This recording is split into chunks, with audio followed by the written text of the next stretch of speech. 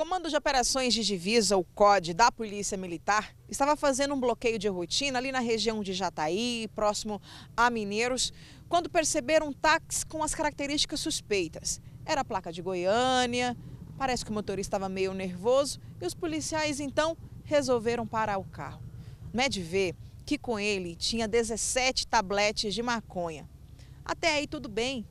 Só que de repente um outro carro que aparentemente não tinha nada a ver com a história, que estava vindo logo mais atrás, acelerou e fugiu. Aí os policiais, vamos embora ver o que está acontecendo. Entraram atrás, foram atrás. Ele entrou numa estrada de terra e lá na frente capotou, saiu do carro, fugiu, entrou no milharal e até agora nada do homem. E com ele tinha o quê? 223 tabletes de maconha.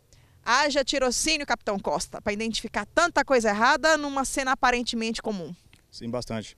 As equipes lá, em abordagem na região sudoeste do estado, né, verificou que o táxi era de Goiânia, decidiu abordar. Estava longe, né? Com a abordagem conseguiu identificar que havia vários tabletes, né? E logo atrás vinha outro carro, que ao ver o bloqueio policial também acelerou, empreendeu fuga. Houve o acompanhamento, o condutor não conseguiu evadir da polícia, né? E colidiu contra um barranco. Quando ele colidiu contra o barranco, ele adentrou a mata.